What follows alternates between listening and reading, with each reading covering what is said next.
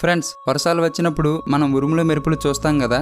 ఆ మెరుపులు చాలా ఎక్కువ ఎనర్జీతో ఉండటం వల్ల ఏదైనా చెట్టు మీద పడితే ఆ చెట్టు మొత్తం కాలిపోతుంది.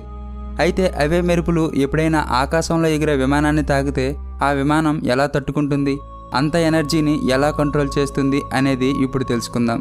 జనరల్గా వర్షాలు వచ్చినప్పుడు మనం మెరుపులు చూస్తాం. ఈ మెరుపులు రెండు రకాలుగా వస్తాయి. ఒకటి రెండు మేఘాల మధ్య, ఇంకోటి ఆకాశానికి భూమికి మధ్యలో వస్తాయి. ఆ మెరుపులు ఆకాశం నుండి భూమి వైపుకి వచ్చినప్పుడు ఎత్తుగా ఏది కనిపిస్తే దానికి అట్రాక్ట్ అవుతాయి. అందుకే ఎక్కువగా ఎత్తైన చెట్లను తాకుతాయి. ఈ మెరుపులు మేఘాల నుండి రిలీజ్ అయిన ఎలక్ట్రికల్ ఎనర్జీ వల్ల ఏర్పడతాయి. ఈ ఎనర్జీ చాలా ఎక్కువగా ఉండటం వల్ల అది తాకిన చెట్లు కానీ బిల్డింగులు కానీ కూలిపోతాయి. ఇక్కడ క్వశ్చన్ వచ్చి, విమానాలు ఎప్పుడూ భూమికి చాలా ఎత్తులో ట్రావెల్ చేస్తాయి. మరి అవి మెరుపుల వల్ల ఎందుకు పేలిపోవు? అంత ఎనర్జీని ఎలా కంట్రోల్ చేస్తున్నారో చూద్దాం. 1967లో ఇలాంటి మెరుపులు ఒక ఫ్లైట్ని తాకినప్పుడు దాని ఫ్యూయల్ ట్యాంక్ పేలిపోయి ఆ ఫ్లైట్ కూలిపోయింది. దాని తర్వాత అటువంటి ఇన్సిడెంట్లు అవ్వకుండా ఆ ఎనర్జీని కంట్రోల్ చేయడానికి ఫ్లైట్స్ని కొత్తగా డిజైన్ చేశారు. ఆల్మోస్ట్ అన్ని విమానాలు అల్యూమినియం మెటల్తో చేస్తారు. ఎందుకంటే అల్యూమినియం తక్కువ బరువు ఉంటుంది, అలాగే గట్టిగా ఉంటుంది. ఈ మెటల్తో పాటు కొన్ని ఎయిర్ క్రాఫ్ట్స్ని తయారు చేయడానికి స్టీలు, టైటానియం కూడా వాడతారు. ఒక సర్వే ప్రకారం ప్రతి ఫ్లైట్ని సంవత్సరంలో ఒక్కసారైనా మెరుపులు తాకుతాయి.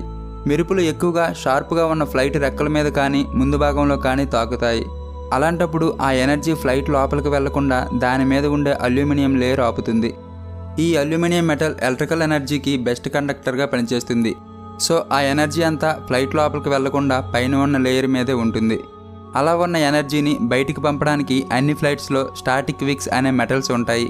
మీరు ఎప్పుడైనా ఫ్లైట్లో ట్రావెల్ చేస్తే దానికి వెనుక భాగంలో అలాగే రెక్కల మీద చిన్న చిన్న మెటల్స్ తోకలాగా డిజైన్ చేసి ఉంటాయి. అవే మనం మాట్లాడుకుంటున్న స్టాటిక్ విక్స్.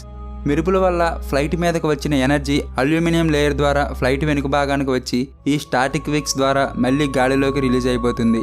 ఇక్కడ ఇంకొక పాయింట్ ఏంటంటే, ఈ స్టాటిక్ విక్స్ కేవలం మెరుపుల వల్ల వచ్చే ఎనర్జీని మాత్రమే గాలిలోకి రిలీజ్ చేయవు.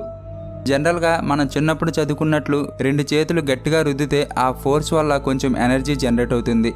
అలాగే ఫ్లైట్ చాలా స్పీడ్గా గాలిలో ట్రావెల్ చేయడం వల్ల ఆ గాలి తాకిడికి ఒక స్టాటిక్ ఎనర్జీ ఫామ్ అవుతుంది. అలా వచ్చే ఎనర్జీని కూడా ఈ స్టాటిక్ విక్స్ ఫ్లైట్ నుండి బయటికి పంపుతాయి. ప్రతి పైలట్ విమానం నడిపేటప్పుడు క్లైమేట్ గురించి అప్డేట్స్ తెలుసుకుంటారు. ఒకవేళ ఫ్లైట్ వెళ్లే రూట్లో క్లైమేట్ బాగోకపోతే ఫ్లైట్ని వేరే రూట్లో నడుపుతారు. ఫ్లైట్స్ ఆల్రెడీ జర్నీలో ఉన్నప్పుడు సడన్గా క్లైమేట్ చేంజ్ అయ్యి మెరుపులు వస్తే తట్టుకునేలాగా ఫ్లైట్స్ని డిజైన్ చేస్తారు. ఫ్రెండ్స్, ఈ వీడియో మీకు నచ్చితే లైక్ చేయడం మాత్రం మర్చిపోకండి. అలాగే మా ఛానల్కి సబ్స్క్రైబ్ చేసుకొని సపోర్ట్ చేయండి. Thank you for watching.